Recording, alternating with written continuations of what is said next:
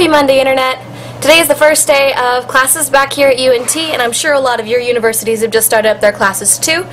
And because of that, I didn't think to write a script, but I do have an idea of what I'm going to do for you.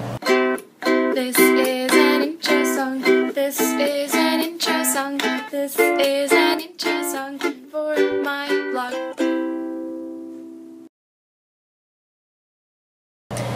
But first, I have so many flipping stringed instruments, it's ridiculous. I've got my mandolin,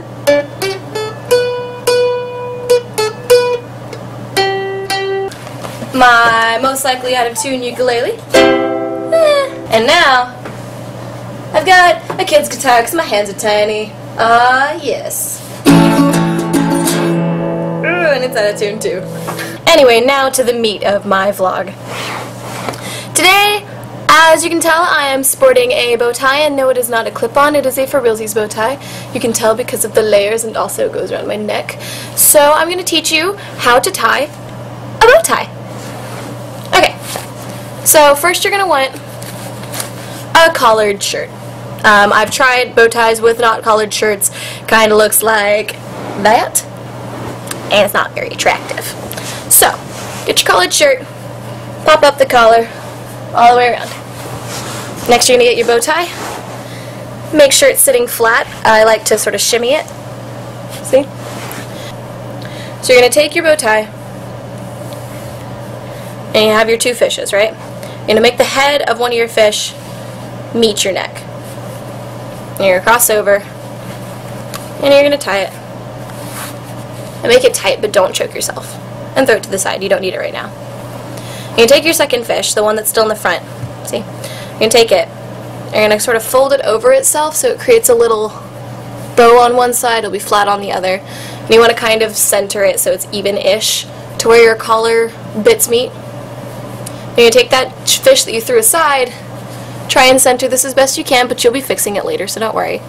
And then you're going to pull it through. And this is really hard to show, but you can feel the loop that you need to use whenever you go back there. Alright, so you've got your fish. Really bad at this. Okay. You pull it through. Sort of. At least get yourself so you can put your finger through it on this side. Alright. Alright. So this is way too loose, okay? This will fall off, it'll undo itself, it won't be good. So what you'll do is you'll pull like you're tightening like you're tightening your shoes. This looks really silly, you're not going to leave it like this, right? So what you're going to do is once you've tightened it, you're going to hold on to that middle knot to make sure that you don't lose its shape. And you're going to pull this back a little bit. You're going to pull the back piece a little bit as well.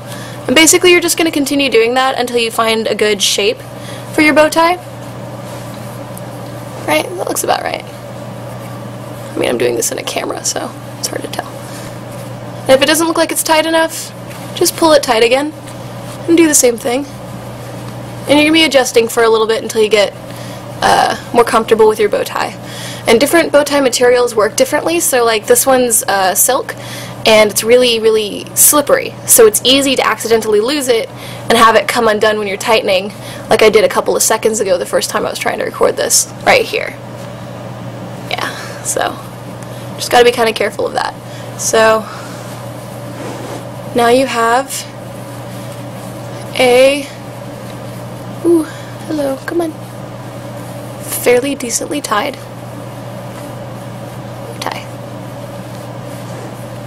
Alright? Cool. And now you're ready to go out on the town. Now, in my opinion, bow ties can be worn any day of the week for any particular occasion. It doesn't have to be just for going out to dinner. As you can tell, I'm wearing mine, and I've been wearing it to my classes today. So, that's all for now. I will see you all on Wednesday.